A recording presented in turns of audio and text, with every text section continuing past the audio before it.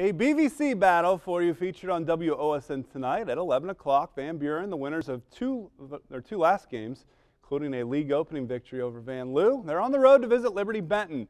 Eagles dropped a tight one to Lipsick last week.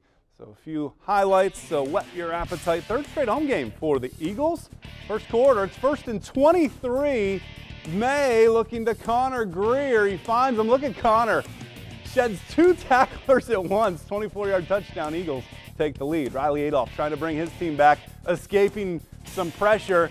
Nice catch down the sideline. First down into Eagle territory. A 15-yard pickup. Then Adolph, a design keeper, getting inside the 30. You see the flag fly, though. This drive would stall. May going back to the air to Nick Marner as he evades tacklers. Nice catch down the sideline. LB jumps out to a big lead, and they get the victory tonight at home, 28-14. So a good bounce-back win for the Eagles after losing to our next team.